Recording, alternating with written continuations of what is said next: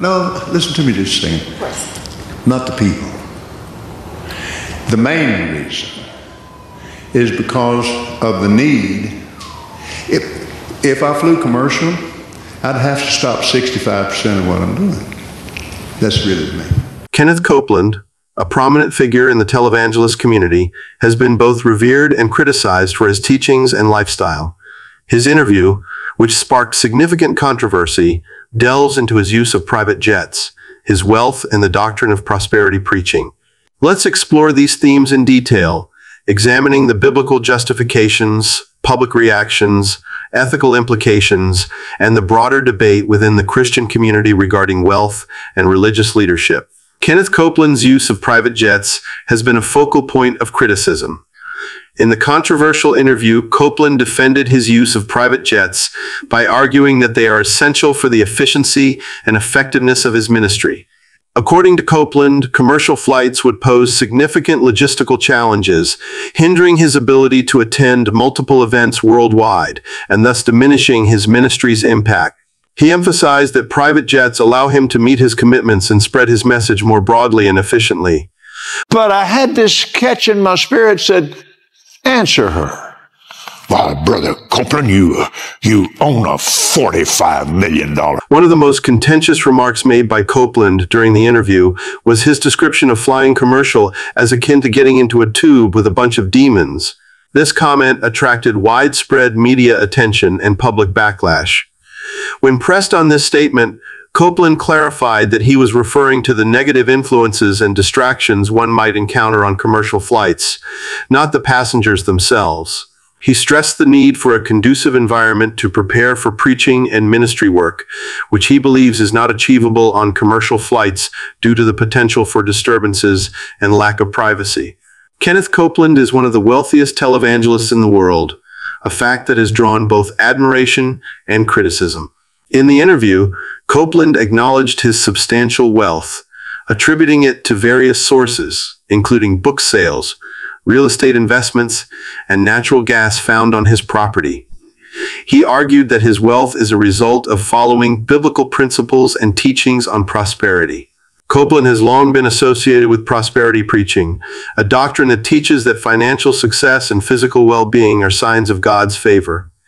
He cited several biblical examples to justify his views, including the wealth of Old Testament figures like Abraham.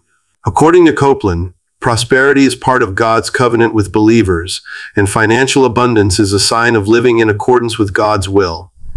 Copeland also referenced the teachings of his mentor, Oral Roberts, who was a pioneer of prosperity preaching.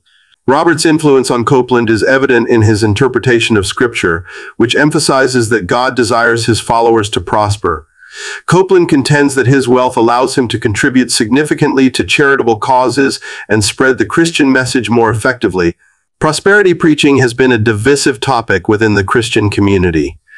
Critics argue that it distorts the gospel message by placing undue emphasis on material wealth and success.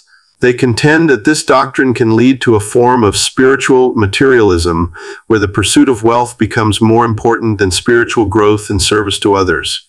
In the interview, Copeland addressed these criticisms by asserting that prosperity preaching is often misunderstood.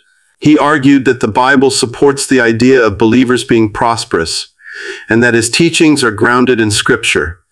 Copeland pointed to various passages in the Bible that he believes endorse the concept of financial prosperity for God's followers.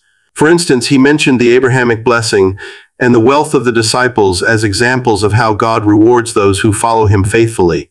Copeland also addressed the scriptural warning about the difficulty for a rich man to enter heaven, interpreting it as a caution against trusting in wealth rather than a condemnation of wealth itself. He emphasized that his focus is on using his resources to further God's work and help others, rather than accumulating wealth for its own sake. The public reaction to Kenneth Copeland's interview was mixed, reflecting the deep divisions within the Christian community and society at large regarding prosperity preaching and the lifestyles of televangelists. Supporters of Copeland argue that his wealth and use of private jets are justified by the positive impact of his ministry.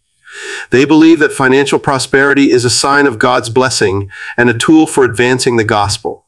Critics, on the other hand, argue that Copeland's lavish lifestyle is at odds with the principles of humility and modesty often associated with Christian leadership. They contend that the use of private jets and accumulation of wealth by televangelists can create a perception of greed and materialism, undermining the credibility of their message. These critics believe that religious leaders should lead by example, demonstrating modesty and a focus on spiritual rather than material wealth. The ethical implications of prosperity preaching and the lifestyles of televangelists like Kenneth Copeland are significant. One of the primary concerns is the potential for exploitation of vulnerable followers. Critics argue that prosperity preaching can lead to a form of spiritual manipulation, where believers are encouraged to give generously in the expectation of receiving financial blessings in return. This can result in financial hardship for those who give beyond their means, hoping for a miraculous return on their investment. Another ethical concern is the message that prosperity preaching sends about the nature of Christian faith. By emphasizing material success as a sign of God's favor, prosperity preaching can create a transactional view of faith, where the focus is on what believers can receive from God rather than how they can serve Him and others. This can distort the core message of Christianity, which emphasizes selflessness, humility, and service to others. The debate over prosperity preaching and the lifestyles of televangelists like Kenneth Copeland reflects broader theological differences within the Christian community. Different denominations and theological traditions interpret Scripture in various ways, leading to differing views on issues such as wealth, poverty, and the role of religious leaders. Some Christian traditions emphasize the importance of living a modest and humble life, focusing on spiritual rather than material wealth. These traditions often interpret biblical passages about wealth and prosperity as warnings against the dangers of greed and materialism. They believe that religious leaders should set an example of simplicity and selflessness, demonstrating a focus on spiritual growth and service to others. Other traditions, including those associated with prosperity preaching, interpret Scripture as endorsing the idea that God desires His followers to prosper materially. They believe that financial success is a sign of God's blessing and a reward for living in accordance with His will.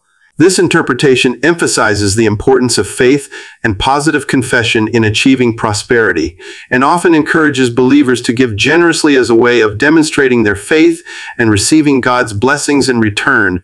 The role of wealth in religious life is a complex and contentious issue. On one hand, financial resources can be used to further religious missions, support charitable causes, and spread the message of faith. Religious organizations often rely on donations to fund their activities, and financial prosperity can enable them to have a greater impact. On the other hand, the accumulation of wealth by religious leaders can create ethical concerns and public perceptions of greed and materialism. It can also lead to questions about the true motivations of religious leaders and the authenticity of their message. For many believers, the focus on wealth and prosperity can be seen as a departure from the core values of humility, selflessness, and service that are central to the Christian faith. Kenneth Copeland's controversial interview sheds light on the ongoing debate over prosperity preaching and the lifestyles of televangelists. While Copeland defends his use of private jets and luxurious living as necessary for his ministry's effectiveness, critics argue that such a lifestyle contradicts the principles of humility and modesty often associated with Christian leadership. The controversy underscores the broader discussion about the role of wealth in religious life and the ethical implications of prosperity theology. The mixed reactions to Copeland's interview reflect the deep divisions within the Christian community and society at large regarding these issues. Supporters of prosperity preaching believe that financial success is a sign of God's blessing and a tool for advancing the gospel, while critics see it as a distortion